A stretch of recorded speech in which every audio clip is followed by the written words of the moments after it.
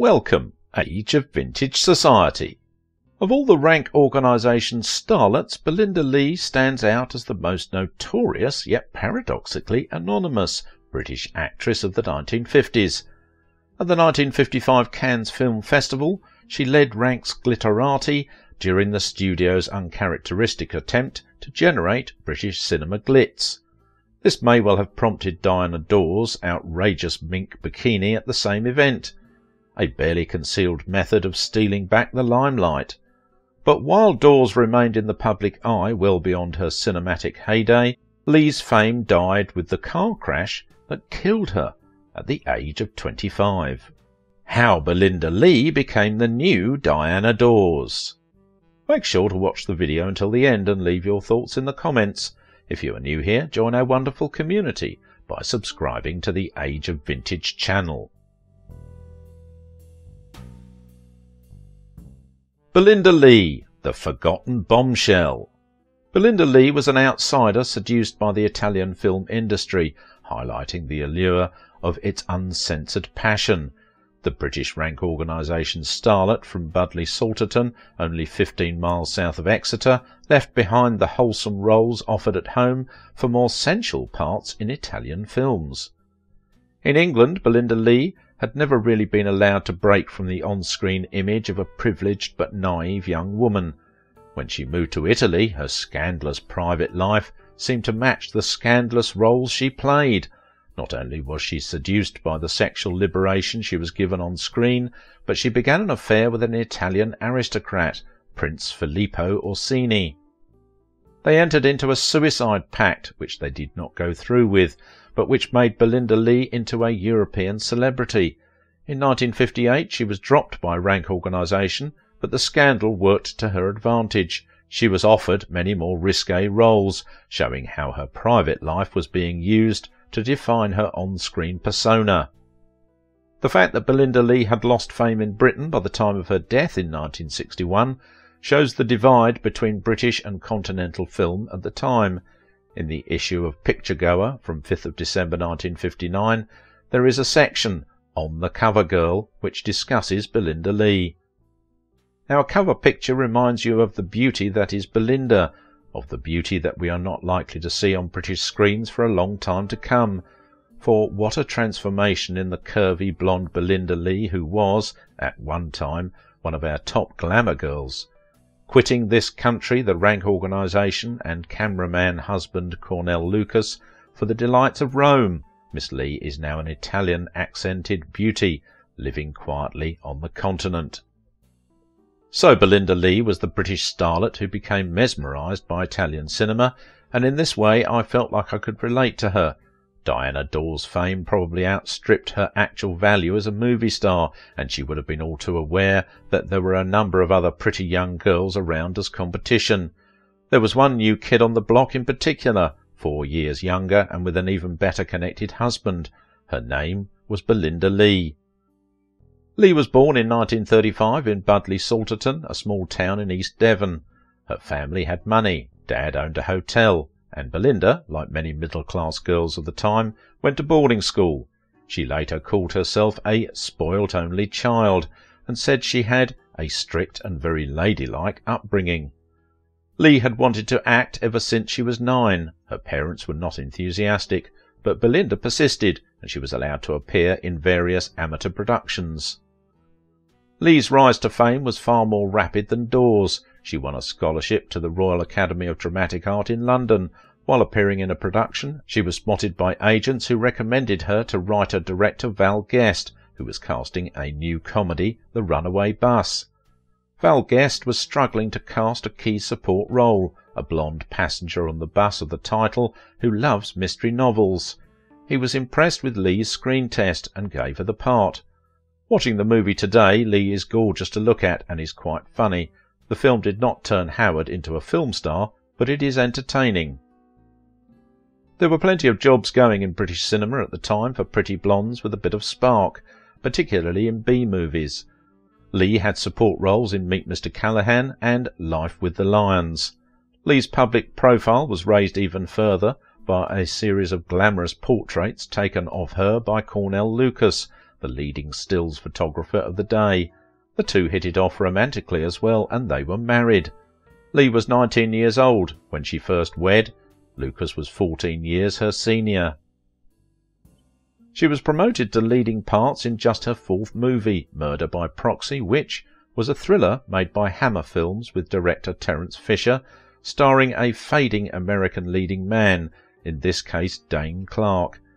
It's an entirely decent, unpretentious film noir. The age gap between the leads is annoying, but Lee is an ideal femme fatale, or isn't she? The industry noticed, and Lee graduated to A Pictures with a small part in The Bells of St. Trinian's, a comedy about a riotous girls' boarding school from Frank Launder. Lee played a Dors-style student sent to seduce a jockey to get inside information, the only one of the females in the movie to be truly sexualized.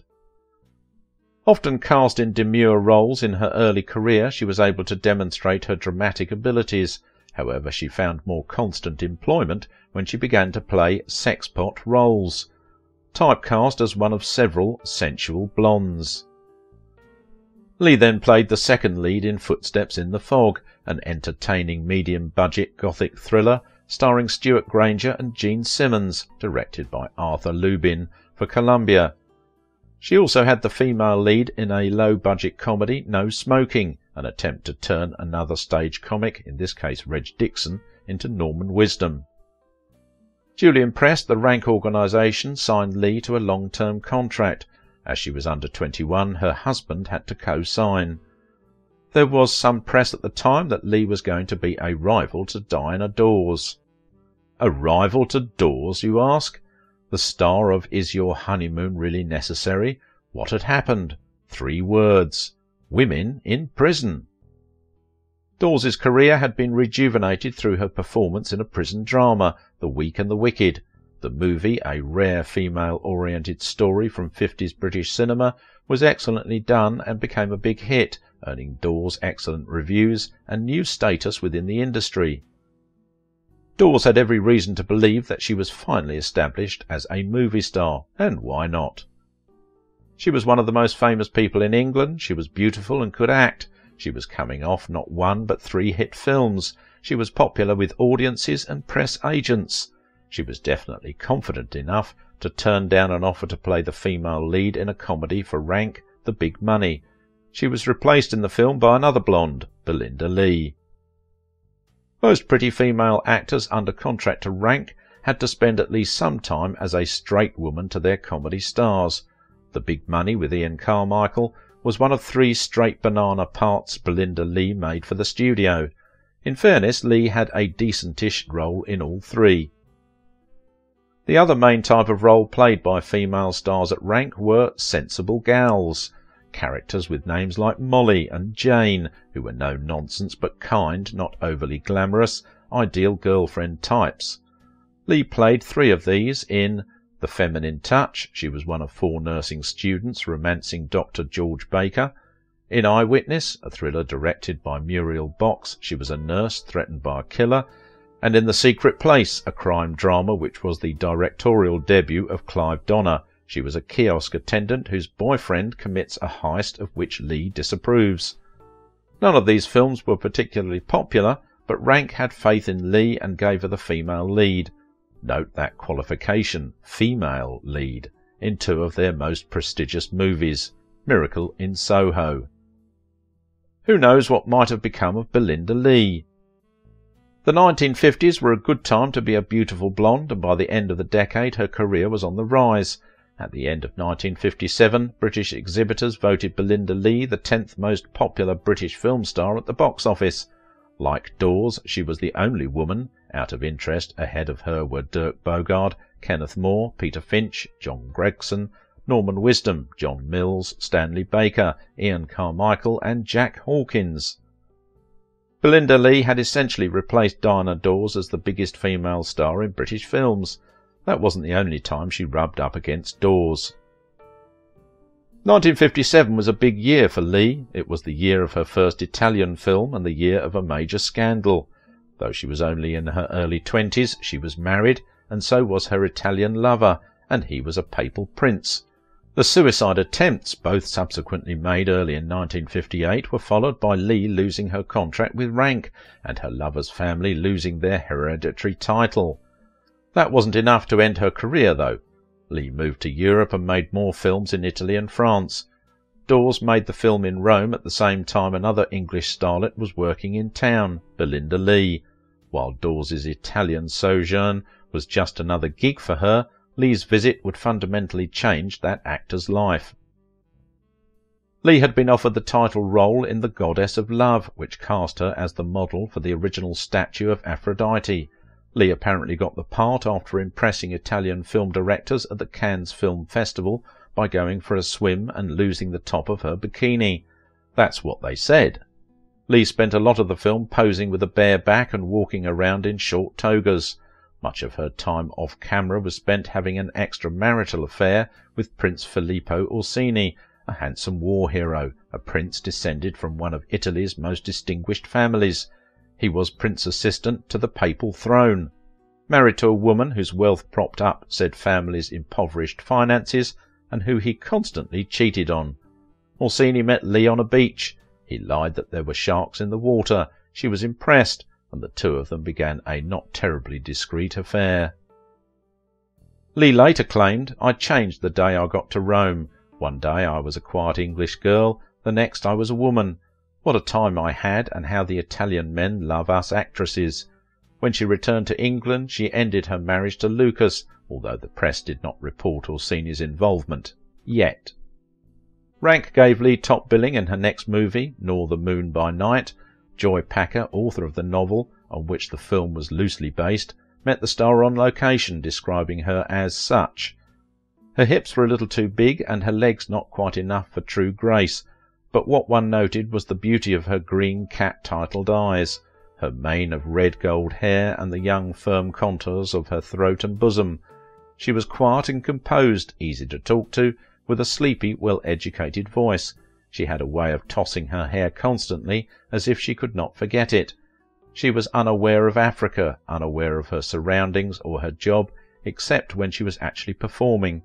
People said that she was unapproachable. Perhaps she was, because she was wrapped in the shining cocoon of an illicit love affair. Her heart and soul were in Rome with her forbidden lover. During filming, Lee told a reporter that she wanted to play passionate, exotic parts. "I don't want to be the girl next door or somebody's sister. I don't really like being a simple outdoor girl either. Good at heart, even when she's swept off her feet." Lee would get her wish. It's unlikely she would have predicted how it would happen. During a break in filming, Lee returned to Italy to see Orsini, who told her he was not going to leave his wife or money for Lee. The actor responded by trying to commit suicide through an overdose of sleeping pills. She did not succeed, but wound up spending several days in hospital. Not to be outdone, Orsini overdosed on pills and slashed his wrists. He too was unsuccessful and taken to hospital. Orsini later claimed in his memoirs that he did not try to commit suicide, arguing he had just gotten drunk and slashed his wrists to show a maid he was not afraid of physical pain, an explanation which sounds so absurd one is tempted to believe it is true. Both incidents were all over the papers, becoming a leading scandal of 1958, at least in Europe, where people had actually heard of Orsini and Lee. Orsini's wife kicked him out and cut him off, and his family lost its hereditary title of Prince Assistant to the papal throne. The Pope made a sermon condemning adultery and suicide, which was commonly interpreted as being a reference to the couple. Lee recovered sufficiently to return to South Africa and complete Nor the Moon by Night. There was more publicity when she was essentially smuggled into the country to avoid the local press.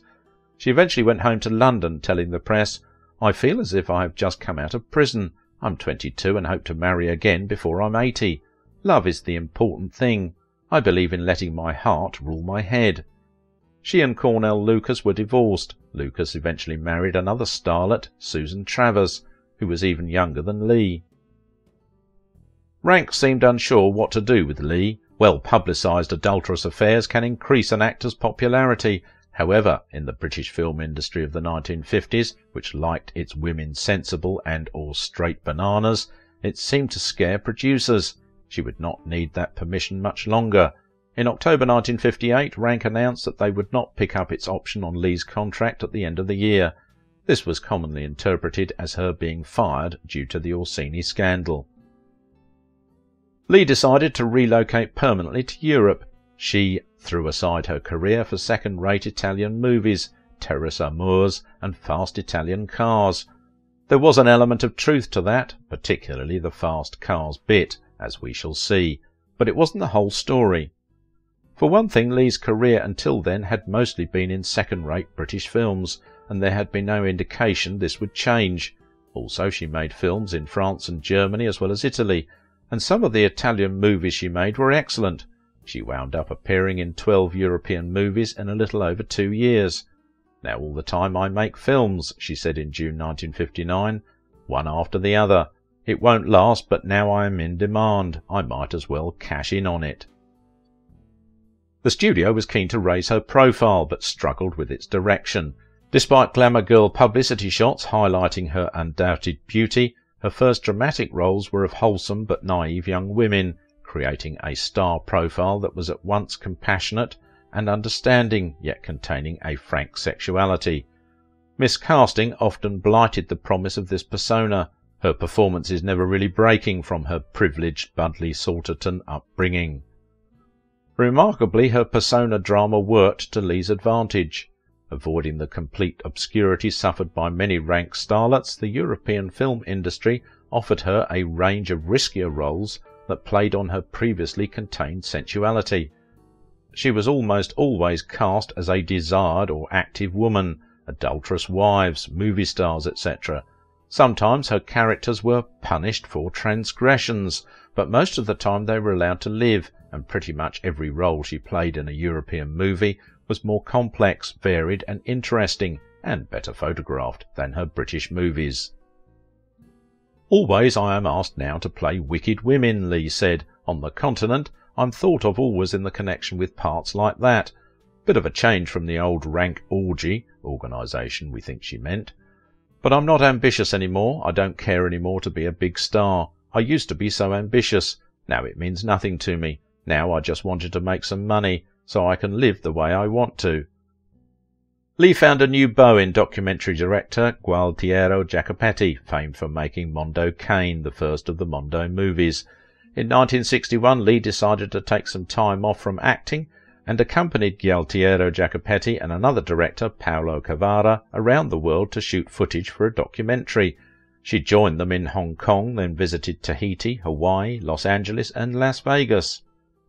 On the 13th of March 1961, Lee, Jacopetti, Cavara and their USA contact, Nino Falenga, were travelling in a station wagon from Las Vegas to Los Angeles on Highway 91. The plan was for the filmmakers to return to Rome, then go on to New York, where they would shoot the remaining quarter of the movie. Falenga was driving the car, which was going 100 miles an hour just outside the town of San Bernardino, when the rear tyre blew, causing the vehicle to skid for 1,100 feet, leap a ditch and land upside down. Lee was thrown 63 feet from the car, suffering a skull fracture and broken neck. A doctor who stopped at the site pronounced her dead before the ambulance arrived. Lee's co-passengers all survived. Whereas other ranked starlets had something of a shelf life, these meteor roles meant her starlight wasn't fading. With her high cheekbones and strong profile, hers was a beauty that would have aged well. But at the time of her death in 1961, she was already a fading memory in her native country, with many of her late films failing to get British distribution. It is difficult to say whether this cut short a promising career, since she was reportedly losing interest in acting at the time of her death. Nevertheless, the films that constitute her legacy are an intriguing mix of prestige and tat, ambition and failure, revealing the grittier side of the glamour of studio filmmaking as it began its long decline. Belinda Lee was buried in Rome, the city where she had had so many of her great adventures. If you liked this video, don't forget to give it a thumbs up, subscribe if you are new here, and if you want to support my work, please visit my Patreon page. Belinda Lee's life sadly ended early. Carol Landis is also one of those actresses we lost too soon. Watch this video and find out, could Rex Harrison have saved Carol Landis's life?